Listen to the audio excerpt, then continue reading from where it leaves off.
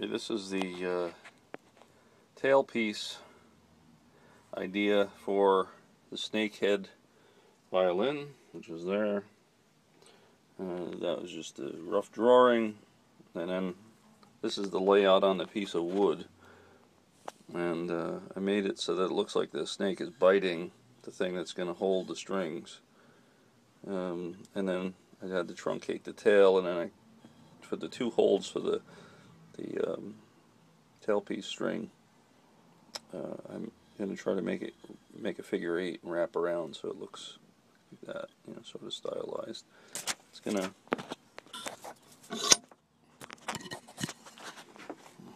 hopefully that's about the size it'll be when it goes on the violin. I'm going to coat it in. This is an old poplar molding. I'm going to coat it in coconut, and then carve most of the bottom down, and have the coconut be the top, so it's dark.